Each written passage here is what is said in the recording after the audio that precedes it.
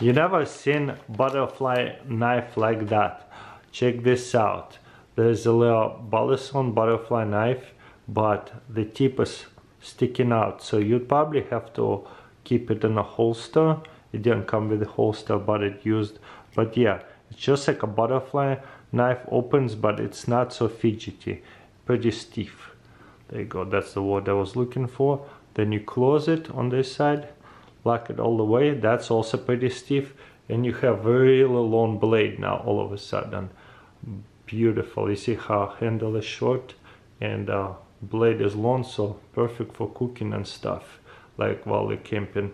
But at the same time, if you wanna close it, obviously you'll have to have a holster of some sort. This is high quality, as you can see, a really thick blade. Looks like only sharp on one end, but at the same time they haven't been sharpened heavily yet, so I'd have to sharpen it. It is a little bit sharp, that's it. So that way you can use it while you're camping or small jobs. Just pull it out from the holster. One of a kind knife. Don't you guys think? Have you ever seen a butterfly knife with the exposed, like what, an inch of a blade? That is cool. And then you open it, close it. Look how long that is. Isn't that cool?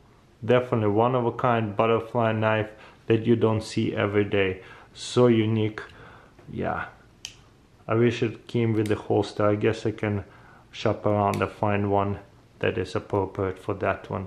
That I would have to put it this way, take it out, instantly use it without opening it, because you have fixed blade mini knife, so you like utility knife, cut up, open packages, then flip this, open it real quick. Now you have a big knife for cooking, chop up bunch of stuff.